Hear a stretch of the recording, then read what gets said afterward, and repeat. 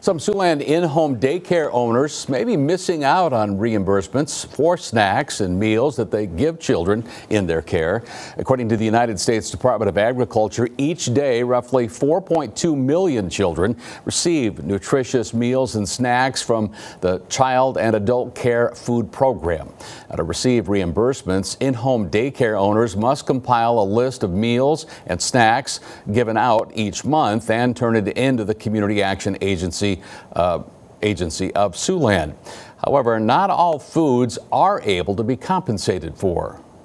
The guidelines would be similar to what you would see in a school lunch program. So we can't serve really high sugar cereals, and those would not be able to be reimbursed. Cookies are not allowed to be reimbursed. It's not to say you can't serve cookies, right? Who doesn't love cookies? But it's not a part of this program.